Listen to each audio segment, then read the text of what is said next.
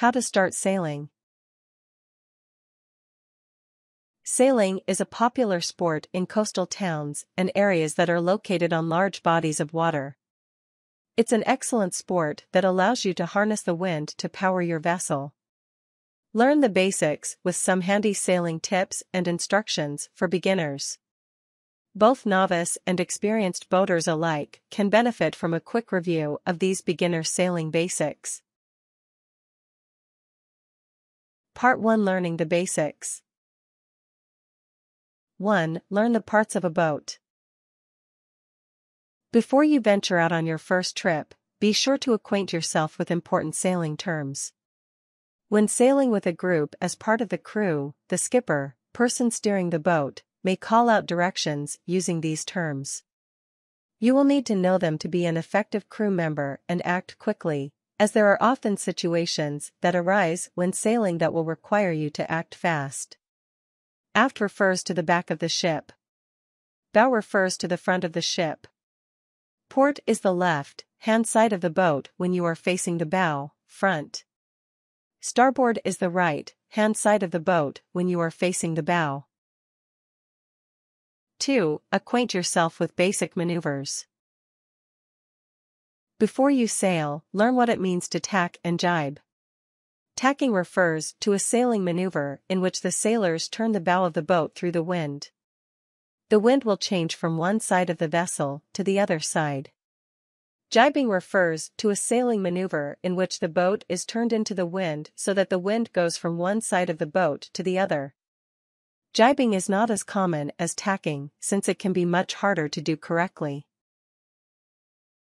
3. Practice avoiding the boom. The boom is the horizontal pole which extends from the mast, the tall pole-like object, and is part of the mainsail. Some of the most common sailing injuries are a result of not being aware when the boom is about to swing. This usually happens during a tack or jibe. To avoid a bump to the head, or even worse, being knocked overboard, one of the most important beginner sailing tips to always remember for both passengers and crew is to be conscious and respectful of the boom at all times, especially when the skipper yells out for the crew to execute a tack or jibe.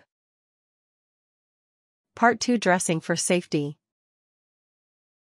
1. Wear the proper clothes. When sailing, it can be much cooler on the water than it is on shore, due to the wind exposure. It can be helpful to combat this by dressing in layers.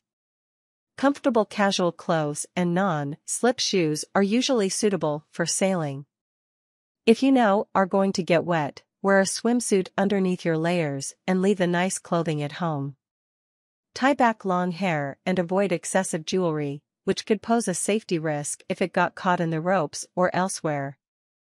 Bring a raincoat or jacket to protect yourself from rain or wet weather. It's best to wear closed-toe shoes for your own safety. You can buy shirts with sun protection built into them. These are often sold at sportswear stores or can be found online. If you are crewing a boat or sailing your own small vessel, wear clothes that can get wet, such as spandex or lycra. These are usually materials used in swimwear. There are also websites that specialize in selling sailing gear, such as sailingworld.com. 2. Wear a life jacket at all times.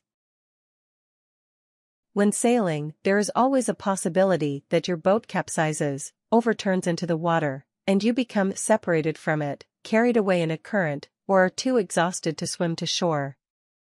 Avoid a dangerous situation and wear a proper, fitting life jacket at all times. These can be purchased at boating stores. 3. Wear gloves.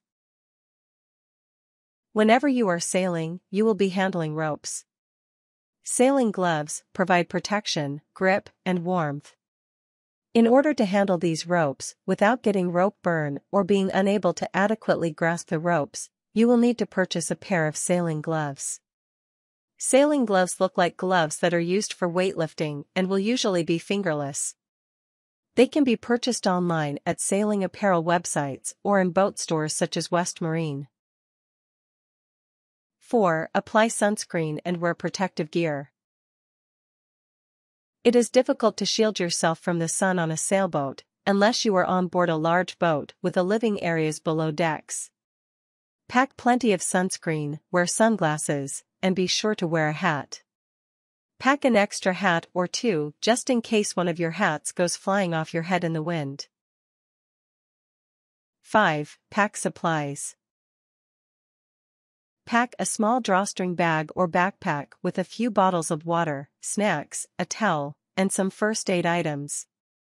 For longer trips, you should also include extra changes of clothes, something nice to wear in the evening if you head to a coastal town for dinner, toiletries, non-slip shoes for walking around the sailboat and a suitable pair of shoes for wearing off the boat, your prescription medication, and a small flashlight. Part 3. Practicing on the water. 1. Take a sailing course. Invest in a good sailing course through a community sailing club or center near you. In-depth, formal, and in-person instruction is the best way to learn how to sail. You can start at any age.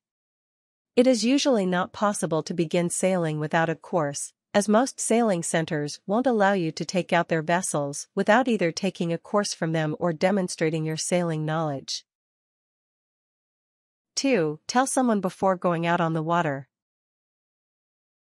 One of the most important parts of sailing is to notify the sailing club or another person of your whereabouts. Let them know the area you plan to sail in and when you plan to be back. This will give you and others peace of mind before you head out to the open water. Even if you are going to meet your sailing instructor, notify a third party of your plans. 3. Choose calm, uncrowded waters. If you're just starting to learn sailing basics, one of the most important beginner sailing tips to remember is to practice in ideal conditions of light winds and low traffic. This will give you ample space and agreeable weather to practice and gain confidence in your skills. 4. Start in a small boat. It's easier to learn how to sail with fewer lines and sails. A small dinghy will be more responsive and easier to maneuver, and is also perfect for practicing capsizing, tipping the boat underwater and then correcting it. 5. Begin on a boat rigged with one sail. Choose a boat with a single sail or perhaps just the mainsail and a jib, the small sail located in front the main sail. Starting on a boat that's rigged with only one sail will make learning sailing basics easier and less complicated. 6. Practice capsizing your vessel. Capsizing is inevitable in sailing, more so with small vessels, less than 20 feet long than the larger yachts. This may seem odd, but it's better to practice how to handle a capsized sailboat in a controlled environment, as opposed to an uncontrolled one. New sailors learn best from experience, and the valuable sailing basics you'll pick up from going through a test, capsize in a small dinghy will serve you well in the event of a real-life one. 7. Become familiar with controlling the sails. The best sailors are the ones who are able to adjust sail settings to take advantage of different wind and water conditions.